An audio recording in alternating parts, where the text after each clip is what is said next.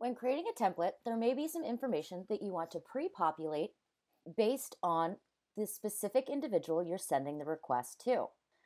To do this, you can use merge fields.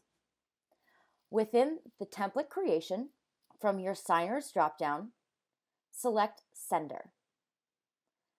Select text box and place down where you would like to have the information pre-populated. Now on the right-hand side, you'll see Merge field, where you can enter in a brief description of what you would like to have pre-populated within this particular text box. So for this, I'll say company name. When the individual user goes to use this particular template, they will then be prompted to fill out this information before sending for signature. Let's take a look at what merge fields look like in action. So I've added my template. I can select Next. And now I'll add in my signer's information. Now I can select Next.